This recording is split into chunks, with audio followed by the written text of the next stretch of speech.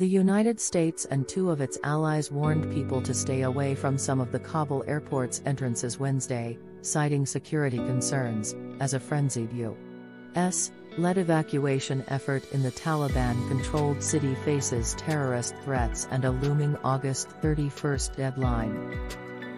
Biden said Friday he's especially worried about ISIS-K because some of its members were released from Afghan prisons as the Taliban swept to power. When the Taliban toppled Afghanistan's U.S.-backed government nearly 2 weeks ago, the United States started rapidly evacuating U.S. citizens, Afghans who worked with the U.S. military and others who fear Taliban retribution. The U.S. military has helped to evacuate over 82,000 people from Kabul in the last 11 days, but the effort has been clouded by security worries.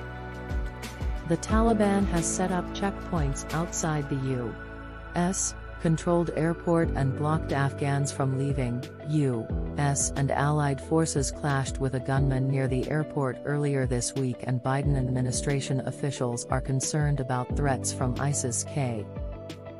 The United States is slated to pull its final troops from the Kabul airport on August 31, ending its 2-decade-long war in Afghanistan.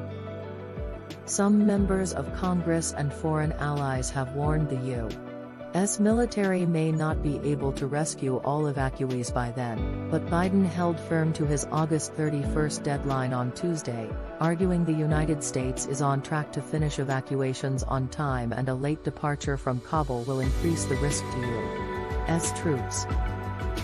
U.S. concerned about very specific threat stream from ISIS-K against crowds outside Kabul airport, CNN.